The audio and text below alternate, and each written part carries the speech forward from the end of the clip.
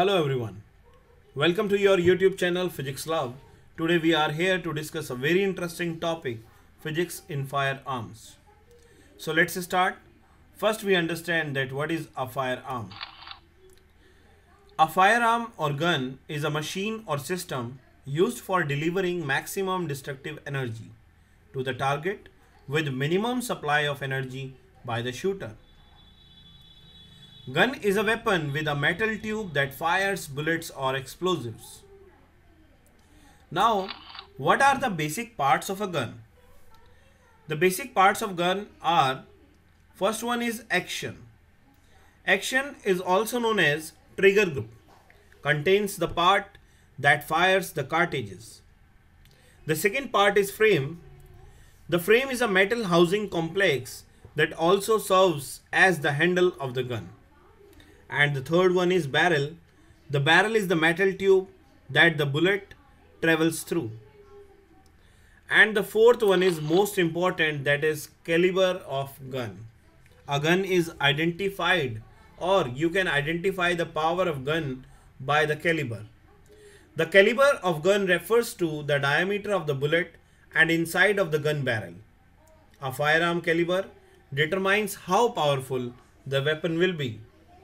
Caliber is measured in inches or millimeters. Now let's understand what is the concept of thermodynamics in working of a gun. Thermodynamics is a branch of physics in which we deal with the study of heat energy or motion of heat energy from one body to another body. According to thermodynamics branch of physics, the firearm or gun works like heat engine, and bullet works like a piston in cylinder. The energy conservation efficiency of gun depends on construction like barrel length and caliber diameter. The more volume to surface area ratio leads to good adiabatic process, and good adiabatic process means minimum or very less amount of loss of heat energy in the surrounding. That's why the long barrels are preferred. And the force is proportional to the square of the barrel diameter. So it means if you increase the barrel diameter, then force also increases. Now, what happens when we fire?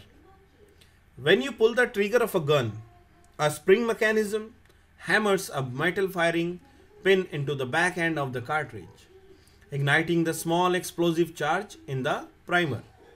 The primer then ignites the propellant, the main explosive that occupies about 2/3 of typical cartridge volume. As the propellant chemicals burn, they generate a lots of gas very quickly. The sudden high pressure of gas splits the bullet from the end of the cartridge, forcing it down the gun barrel at extremely high speed. 300 meters per second or 1000 feet per second is typical in a handgun. It's only the bullet that fires from the gun, the rest of the cartridge stays where it is. It has to be ejected after firing, sometimes manually, sometimes automatically, to make way for the next cartridge and the next shot. Now let's understand what is the physics concept of firing. Now let us assume that the combined mass of the gun and the shooter is capital M. Let the mass of bullet is small m. Initially, the gun shooter system is in a state of rest. Therefore, using conservation of momentum of system, that is gun shooter system and bullet before firing is equal to momentum of system after firing. As the velocity of both the bullet and the gun and the shooter is 0, therefore momentum of the system on LHS is 0 before the firing.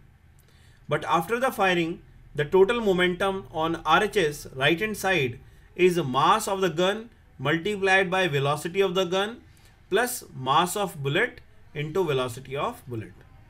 Now from this equation, we can find out the velocity of the bullet. So the velocity of bullet after firing is minus capital M capital V divided by M. That is the minus of momentum of gun divided by mass of the bullet. Now you will find a very interesting relation between the ratio of kinetic energy. So ratio of kinetic energy is independent on velocity. Actually, kinetic energy depends on velocity, but in this case, ratio of kinetic energy is independent of velocity. Let's prove it. Kinetic energy of gun shooter system is half mv square, and the kinetic energy of bullet is half small m small v square. When you will find the ratio of kinetic energies, you just put the value of velocity of bullet in the given equation, and you will surprised to know that it is equal to mass of bullet divided by mass of gun. It means the ratio of kinetic energies is independent on velocity but dependent on the ratio of mass of bullet and the mass of the gun. So you can easily identify the ratio of kinetic energies because it is same as the ratio of the masses. Since the mass of bullet is much less than that of the shooter, there is more kinetic energy transferred to the bullet than to the shooter.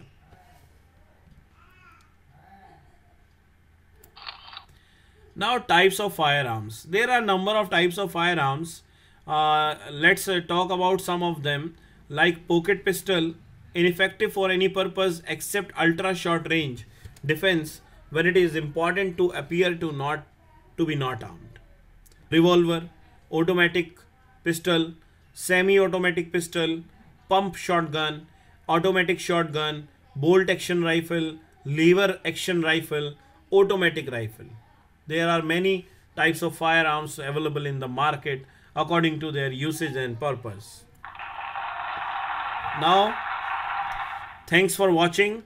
Please subscribe, like and share our channel, and also press the bell icon for timely notification. Thank you very much. Bye bye. Jai Hind, Jai Bharat.